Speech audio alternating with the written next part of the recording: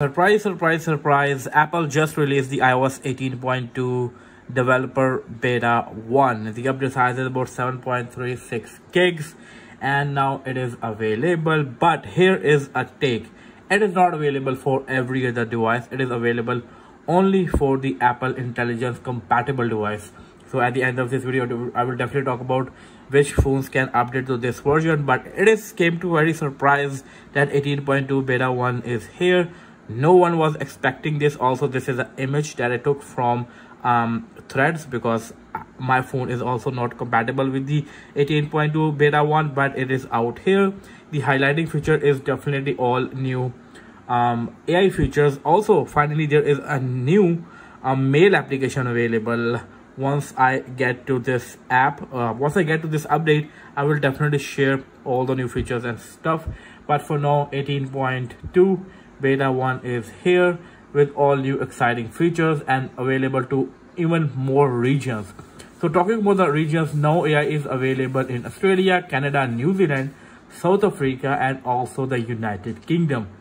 So Apple Intelligence, the features that are coming with the 18.2 beta 1 is all new, Genmoji features, image playground, visual intelligence for iPhone 16 models, and more stuff. Well, talking about the image playground, that will let you create custom images from scratch using text prompt and theme suggestions.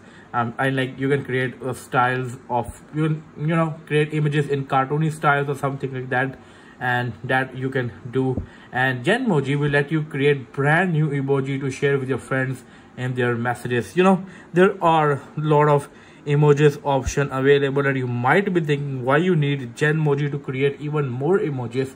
Well, this way you will be able to relate more to the impression that you want to deliver through emoji. That is why Genmoji is also here with the 18.2 beta 1. 18.2 beta 1 also brings enhancement to writing tools as well as the present transformations. There are new text field which let you describe their change with a free-form textual respect.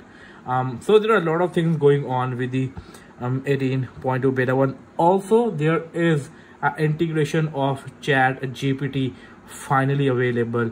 So yeah, these are some of the things that will be available with the 18.2 beta 1. Talking about which iPhone will receive this update, if I go to the settings, go to the software update over here, as you can see there is no update of 18.2 beta 1, because that update is only for the AI iPhones, and that includes 6 different iPhones: iPhone 15 Pro, 15 Pro Max, and all the 4 iPhone 16. So it is not coming to your device for now. Later it will definitely come out. I'm thinking about something. Will the new mail app will come?